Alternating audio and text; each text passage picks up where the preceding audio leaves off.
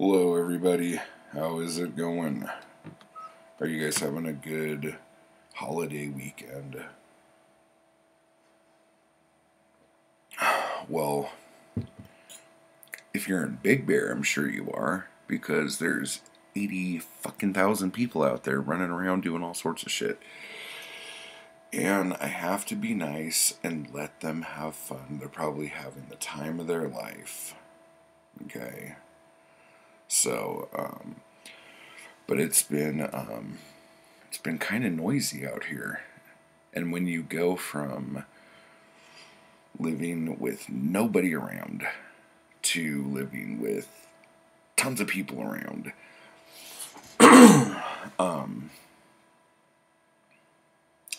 it is a thing. So, this weekend, I was hoping to get a lot of reading done. I'm actually I'm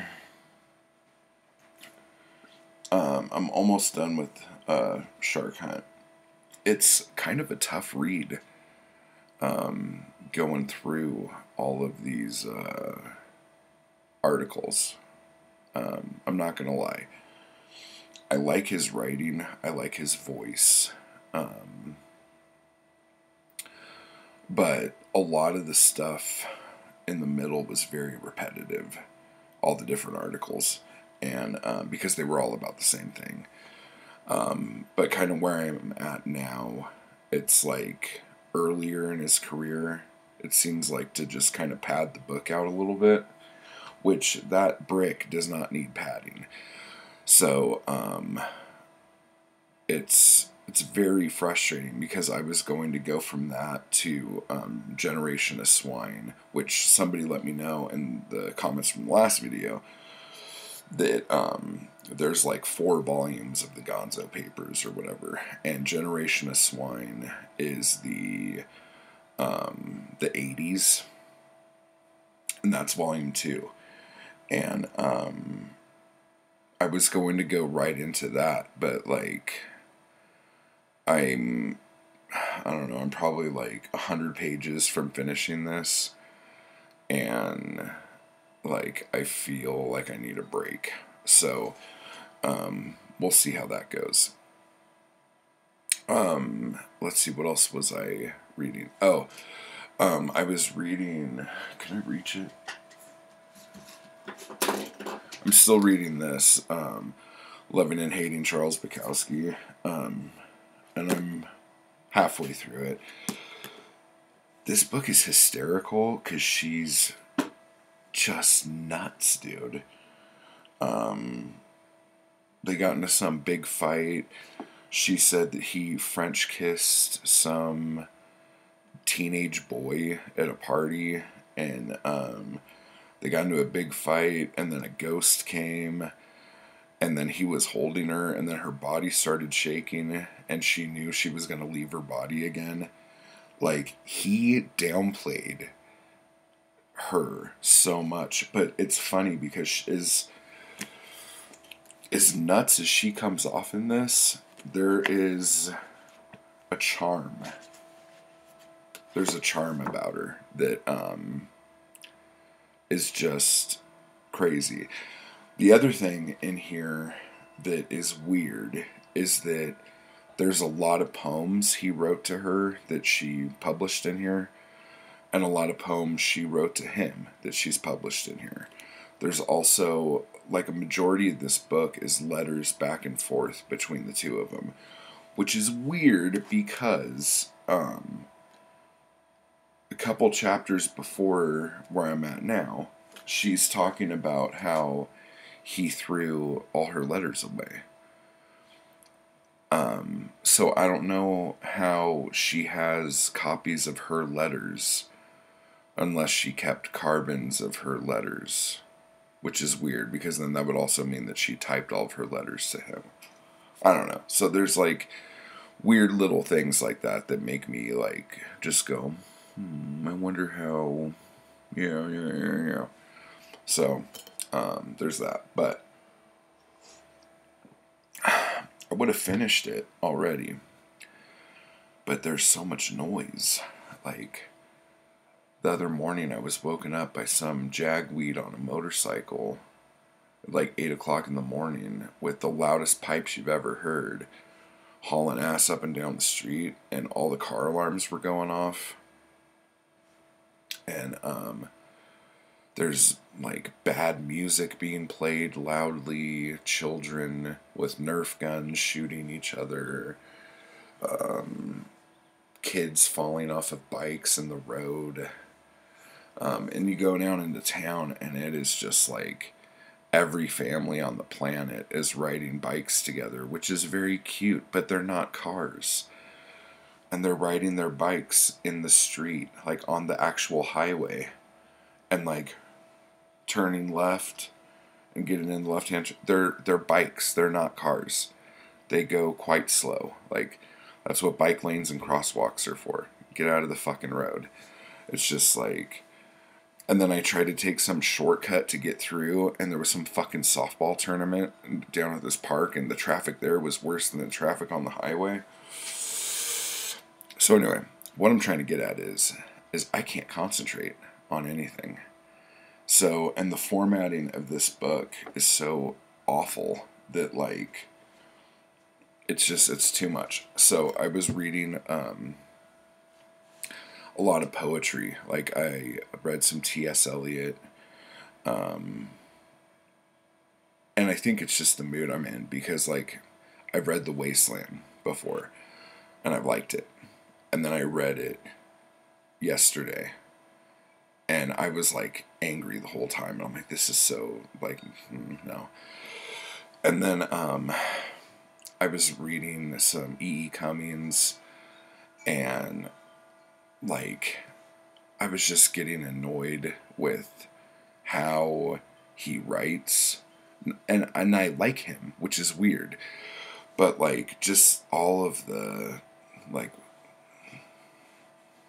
if you know what I'm talking about, you know what I'm talking about. And I was just getting, like, fed up, and I'm sure it's my attitude right now, for real, for real. But I was just getting so annoyed. And then, but I was reading some Robinson Jeffers, and I was okay with it. I was hanging in there. And then I read this fucking poem, dude, about, I'm gonna fuck the name of it. I keep saying the wrong name. Like, oh, The House Dog's Grave. Jesus fucking Christ. If you want to fucking just, like, bawl your eyes out, I won't read it because it will fucking destroy you if you're a dog lover. But it's basically a poem told from the point of view of a dead dog in the grave looking... Because the grave, like, Robinson Jeffers' dog died, and he buried him right in front of his writing room window.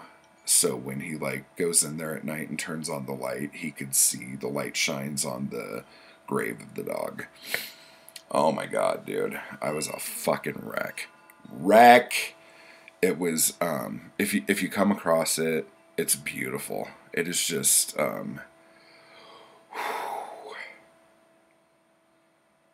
I can't even talk about it. It was too much for me. So that was a big plus. That was like my highlight of my reading weekend, for real. And that was just so good. So I don't know what's going on with the sky outside. It might be the end of the world. But yeah, Robinson Jeffers, The House Dog's Grave. Definitely read it. It will rip your heart out. As far as everything else goes, I am doing that reading on Saturday live on YouTube right here. So I will make another post with the video link for the page it'll be on, so you can set reminders and all that shit. But I have a question. For those of you who actually follow my poetry and read my stuff, I want to know what poems of mine are, like, your favorite. Like, which ones would you, like me to read. Like if you have read off my website or just whatever. Like if you have a favorite, let me know, because I'm putting a list together of things to read. So that'll be fun. The class, I have 2 spots taken, and we're gonna probably cap it at 10. So the Poetic Anarchy course, and that starts June 22nd, I believe.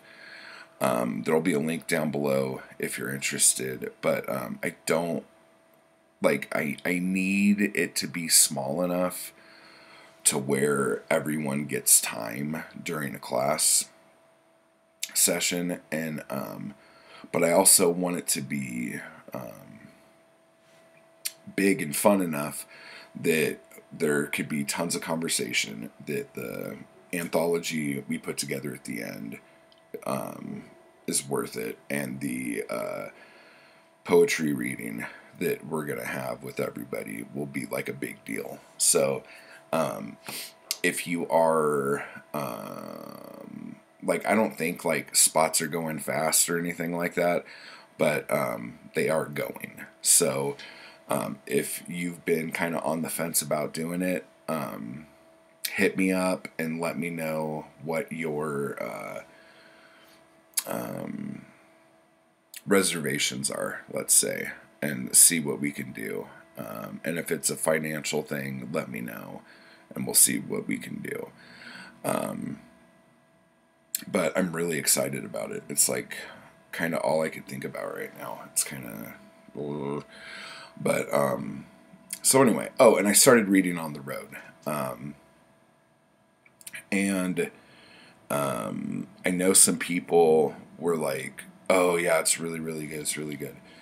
And I don't think I've read enough of it to have an opinion. There are a couple different. I was going to order the book for it, and then I was on YouTube and I saw that there were a couple different audiobook versions of it. And one of them is actually read by Matt Dillon. So if you like the sound of Matt Dillon's voice, reading on the road might be kind of cool. I was listening to it for a little bit, and there was like music playing at the beginning, and he was talking over the music, but sometimes the music went over his voice, and I'm like, I'm not gonna fucking put up with this shit. So I found a different one, and it's pretty good. Like, it's interesting. I'm digging it so far.